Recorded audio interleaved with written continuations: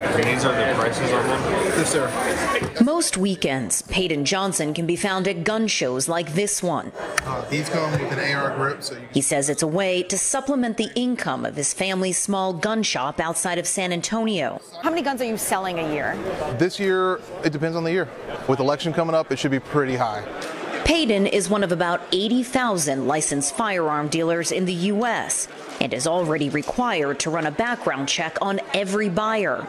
But a new federal rule change expands the definition of who qualifies as a dealer to include anyone who sells a firearm for a profit, closing a loophole that has allowed unlicensed dealers to sell guns without background checks at gun shows and online. I think the good part about this is it's going to stop the people who can't buy firearms from coming through the door.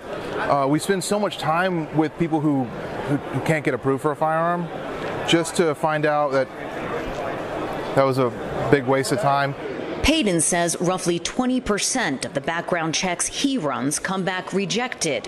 Proof gun control advocates say that background checks can help keep guns out of the hands of dangerous people. It's always been a hard no. But gun show organizer Darwin Bedecker isn't convinced that a piece of paper, one that someone can lie on, will stop a person who wants a gun from getting it.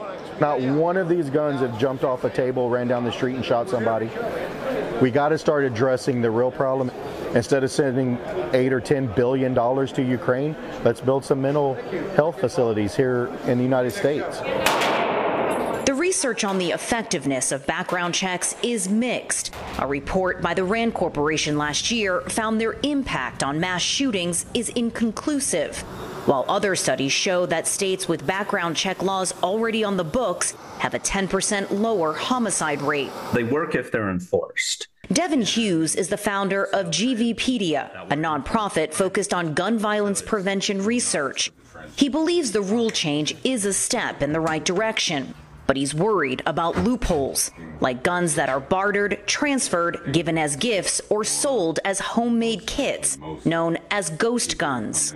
Law enforcement says there's been a 1,000% increase in these guns being recovered from crime scenes since 2017. Enforcement is going to be relatively challenging. I think it really depends on how much individual states help out with it, because local states are going to have more resources than the ATF.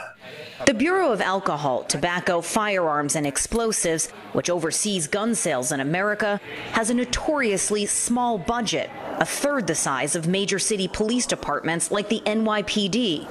And gun-friendly states have already indicated they won't be helping out.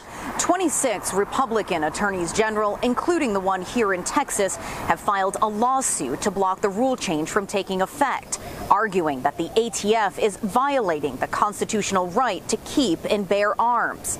Legal experts say it could be a hard sell to the courts, since the rule change is part of a law passed by Congress. Blocking the new rule won't sit well with Americans either, the vast majority of whom support universal background checks. And in an election year when gun violence is top of mind for voters, the issue could partly determine who is sitting in the White House next year. Tony Waterman, CNA, Austin, Texas.